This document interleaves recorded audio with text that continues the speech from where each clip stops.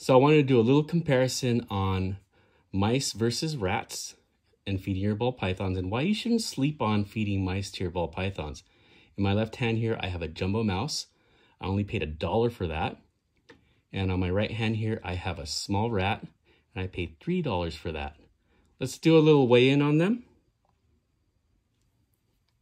So for the small rat, it's gonna weigh 38 grams. And for the jumbo mouse, 52 grams, huge difference. And if you could imagine the nutrient density of the jumbo mouse here, she's probably pregnant, has babies in her, full skeleton, as opposed to this small rat that's still developing.